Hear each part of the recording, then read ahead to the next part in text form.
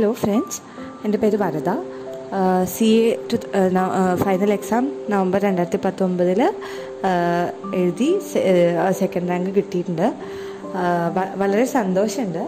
Actually study preparation എന്നൊക്കെ പറയുമ്പോൾ IPCC 2 group, first group ആദ്യം ക്ലിയർ ചെയ്തു. സെക്കൻഡ് ഗ്രൂപ്പ് എഴുതിയതിന് ശേഷം ഉടനെ ഞാൻ ആർട്ടിക്കൽഷിപ്പിന് ജോയിൻ ചെയ്തു.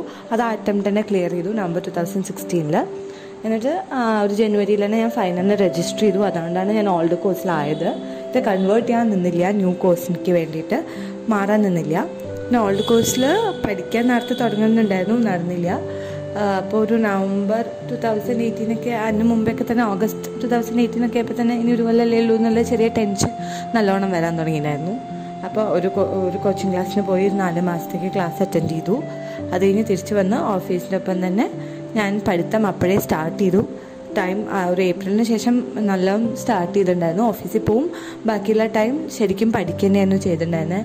രാവിലെ ഒരു 3 മണിക്കോ 2-2:30 രാവിലെ പഠിക്കുന്ന ഒരാളാണ് ഞാൻ. അപ്പോൾ ആ സമയത്ത് നീറ്റ് ഓഫീസിൽ പോകണവരെ മാക്സിമം എന്നെക്കൊണ്ട് എന്തൊക്കെ ചെയ്യാൻ പറ്റുമായിരുന്നു അതൊക്കെ ചെയ്തു. ആദ്യം തന്നെ പക്ഷേ എനിക്കൊരു ടൈം ടേബിൾ ഉണ്ടായിരുന്നു.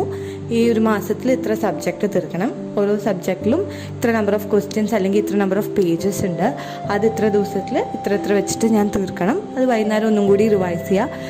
അങ്ങനത്തെ ആദ്യത്തെ റൗണ്ട് നല്ല ടൈം എടുത്തിട്ട് തന്നെ ആണ് പഠിച്ചത്. കാരണം ഡെപ്ത് മനസ്സിലാക്കാൻ ക്ലാസ്സുകൾ അറ്റൻഡ് ചെയ്തുകൊണ്ട് ഓരോന്നിൻ്റെയും വോളിയം എനിക്കറിയായിരുന്നു.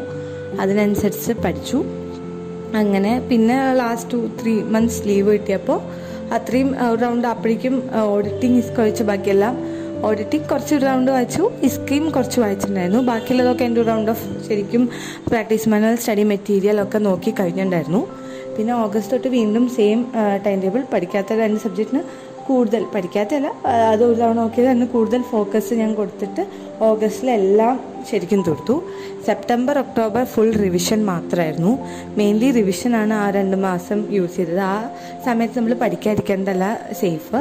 ഒരു റൗണ്ട് എല്ലാം തീർത്തിട്ട് ലാസ്റ്റ് 2 മന്ത്സ് നമ്മൾ കൂടുതൽ റിവിഷൻ ഇമ്പോർട്ടൻസ് കൊടുക്കുക. അതുപോലെ സജസ്റ്റഡ് ആൻസേഴ്സൊക്കെ നോക്കുക, RTPs നോക്കുക. ഇതൊക്കെയായിരുന്നു ഞാൻ ചെയ്തത്. അതാകുമ്പോൾ നമുക്ക് അത്രയും റിവിഷൻ നമ്മുടെ മൈൻഡിനെ ഇങ്ങനെ വീണ്ടും വീണ്ടും ഓർമ്മിപ്പിച്ചുകൊണ്ടിരിക്കുന്നത് എക്സാമിന് ശരിക്കും ഗുണം ചെയ്തിട്ടുണ്ട്. എക്സാമിൻ്റെ അതുവരെയും അത്ര കോൺഫിഡൻസ് അല്ല, ഈശ്വര മറക്കൂ എന്നുള്ളതായിരുന്നു. മറക്കില്ല. നമ്മൾ ആദ്യത്തെയൊക്കെ റൗണ്ട് ശരിക്കും മനസ്സിരുത്തി വായിച്ച് റിവൈസ് ചെയ്തുകൊണ്ടിരുന്നു കഴിഞ്ഞാൽ എക്സാം ടൈമിൽ നമുക്ക് ആ എഴുതാൻ എന്തെങ്കിലുമൊക്കെ എന്തായാലും ഓർമ്മ വരും. അങ്ങനെ ആ 3 മന്ത്സ് വേറെ ഒന്നിക്കും കൊടുക്കാതെ ലാസ്റ്റ് 3 മന്ത്സ് അങ്ങനെ റിവിഷൻ, വേറെ ഒരു എക്സ്ട്രാ ആക്ടിവിറ്റീസ് ഒന്നും ഉണ്ടായിരുന്നില്ല. പഠിത്തം നല്ലതല്ലാതെ വീട്ടിൽ നിന്ന് അങ്ങനെ ഒന്നും ചെയ്തിട്ടുണ്ടായിരുന്നില്ല. നല്ല 12 to 13-14 hours ഒരു ഡേ പഠിച്ചിട്ടുണ്ട്. ഉറക്കവും കളഞ്ഞിട്ടില്ല. 6 അല്ലെങ്കിൽ 7 hours ഒരു ദിവസം ഉറങ്ങും. കാരണം ഉറക്കമില്ലെങ്കിൽ നമുക്ക് അത്രയും എഫക്റ്റീവായിട്ട് ബാക്കിയുള്ള നേരെ ഇരിക്കാൻ പറ്റില്ല. പക്ഷെ വേറെ ഡിസ്ട്രാക്ഷൻസ് ഒന്നും ഉണ്ടായിരുന്നില്ല. ആകെ ആ നവംബർ 2019 എക്സാം എങ്ങനെയെങ്കിലും പാസ്സാവുക എന്നുള്ളൊരു ലക്ഷ്യം മാത്രമായിരുന്നു.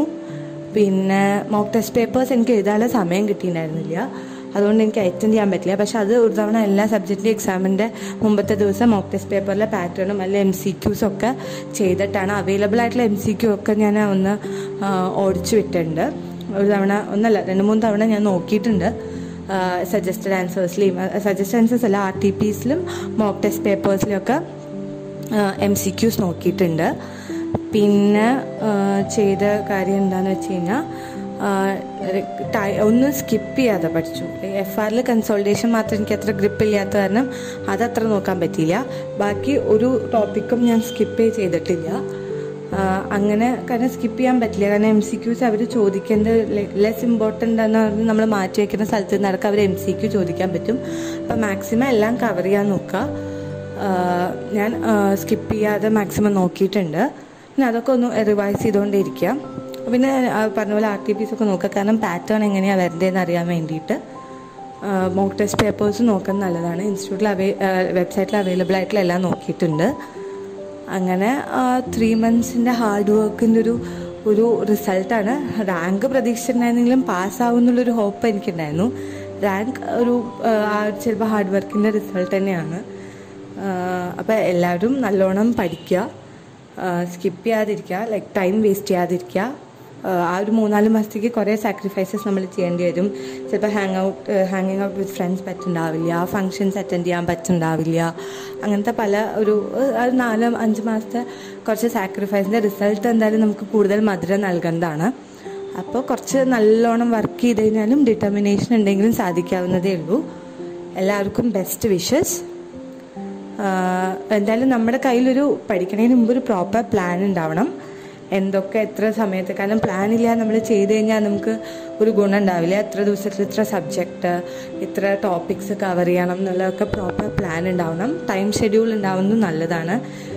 രാവിലെ ഒരു സബ്ജക്റ്റ്, എൻ്റെ അങ്ങനെയായിരുന്നു. ഒരു ദിവസം 4 സബ്ജക്റ്റ് എങ്ങനെ ഉണ്ടാവും. രാവിലത്തെ സ്ലോട്ട് 10 to ഉച്ച വരെയുള്ള സ്ലോട്ട്, പിന്നെ ഉച്ച ടു വൈകുന്നേരം വരെ, പിന്നെ രാത്രി, അങ്ങനെ ഒരു 4 സ്ലോട്ടായിട്ടായിരുന്നു ഉണ്ടായിരുന്നത്.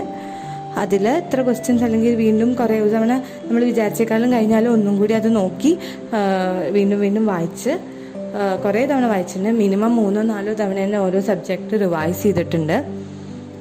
റിവിഷൻ ഭയങ്കര ഇമ്പോർട്ടൻ്റ് ആണ്. ടൈം വേസ്റ്റ് ചെയ്യാൻ പാടില്ല. വേറെ ഡിസ്ട്രാക്ഷൻസ് ഒന്നും നമ്മളെ ആ ഒരു 4-5 മന്ത്സിനെ അഫക്റ്റ് ചെയ്യാത്ത രീതിയിൽ വേണം പഠിക്കാൻ. ആൻഡ് ഒരു പ്രോപ്പർ ഷെഡ്യൂൾ ഉണ്ടാവണം. ഇത് പിന്നെ നമ്മുടെ ഒരു ഡിറ്റർമിനേഷൻ, പ്രെയർ, ഇതൊക്കെയാണ് നമ്മളെ ഹെൽപ്പ് ചെയ്യുക. അപ്പോൾ എല്ലാവരും നല്ലോണം വർക്ക് ചെയ്യുക. All the best. Thank you.